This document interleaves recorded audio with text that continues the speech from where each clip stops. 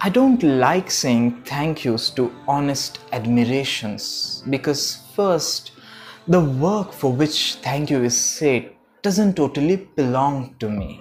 I don't own it. It has came through existence. So who am I to say thank you for the work for which the whole existence is responsible? Second, the moment admirations are followed by thank yous, they are no more pure. Because admirations is out of love. It is directed towards me as love.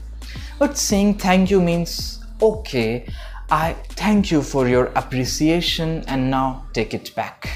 It's like a return gift which is given as a compensation for the gift you gave me as an appreciation. It levels up the love, and in that very leveling, it gets cut. No, I cannot do that. I want to accept your love. I want to respect your love. I don't want to return it by saying thank you. Instead of thank yous, I love to reply with a silent and loving gesture or with loving emojis.